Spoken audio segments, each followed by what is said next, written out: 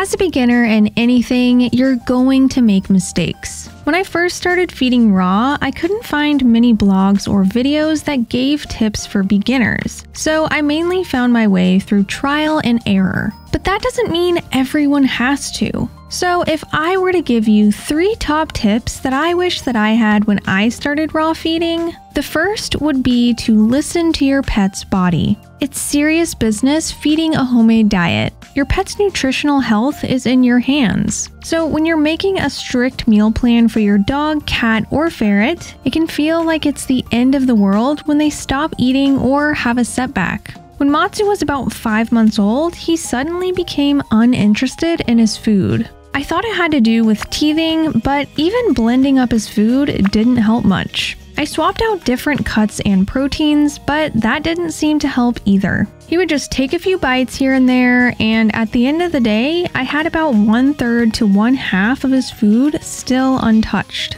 I panicked a bit because it was a crucial time for growth, and I was worried this would affect his health. But after about a month or 2, his appetite suddenly came back like it never left. And even though I was relieved, I was so confused. I started talking about it with other owners and realized many of them had similar experiences. And this is where I learned about selective eating during sexual maturity. During the adolescent period of life, our pets' bodies undergo a lot of physical and hormonal changes. And these changes can affect their behavior and even their hunger. So this story with Matsu is a perfect example of listening to your pet's body. Speaking of feeding adolescent pets, another tip I wish someone told me was to feed whole prey when they're young. Back when my ferret Guts was still alive, his favorite thing in the world was whole prey because he was weaned onto mice at just a few weeks old. As he grew, he developed a taste for every whole prey animal that I gave him.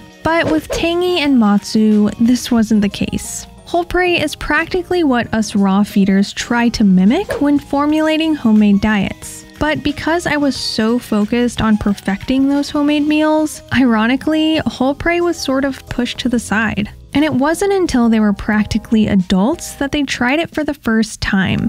Matsu would lick it a few times and just sit there and stare at me like, what now? And Tangy would just throw it in the air and play with it. It was frustrating that they didn't understand whole prey, but all along it was my fault for not introducing it when they were young.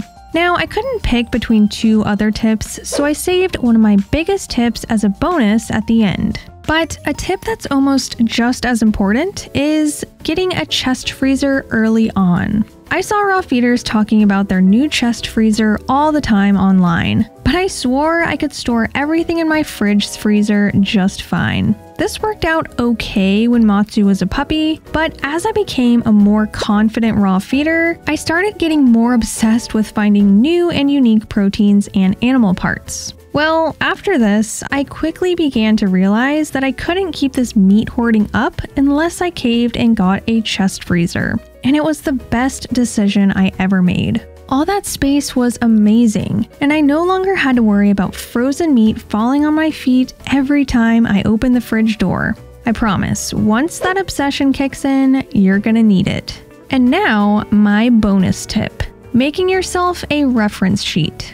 Writing down small tips and notes about what you learn as you research is crucial. I did this a bit before Matsu came home, but once he was home, I got busy and forgot to add to it. Remembering the prey model percentages, the bone percentages of each meaty bone, the whole foods to balance the meal, the formulas on how to calculate calories, I mean, it's a lot. And a reference sheet would have really helped me out, especially during meal prep.